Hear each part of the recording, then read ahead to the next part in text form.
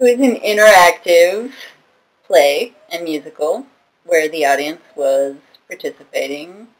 We're watching a movie and suddenly we got pulled into the screen, like on Freakazoid, and we just had to roll with it. It was sort of like playing a child's computer game, but you were there for real and there was lots of pretty trash on the ground. And that it was some sort of utopian apocalypse in which you got to inform the situation that was unfolding as two people were calling each other on big cardboard phones, telling each other what they were just dreaming, but it was this joke where they would tell you what they were dreaming and it was insinuated that you were to perform out this dream.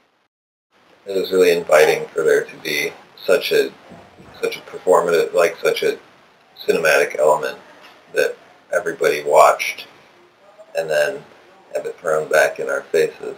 The people definitely got engaged as you went along, as we sort of followed the dialogue and felt like we were getting to know you better, and then we were urged to do things, and then we started interacting as a group. So it went from just being two people on stage acting to a whole space of people interacting. And it was really fun.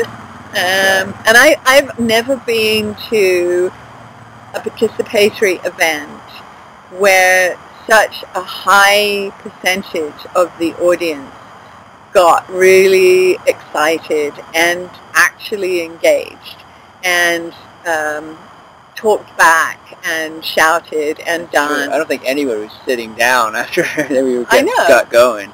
I think what I remember most is first walking into the room and there being chairs, and then weren't the chairs taken away.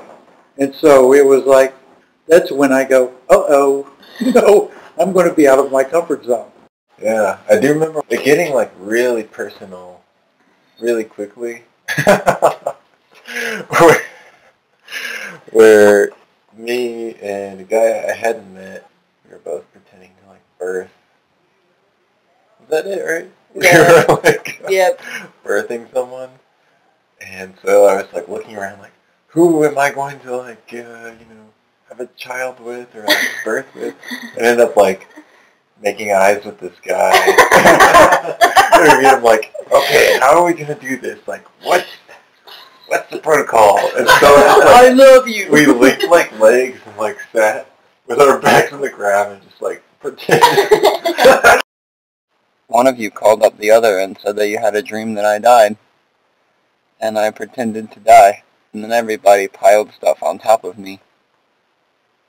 All of the beautiful trash. How did that make you feel? Alive.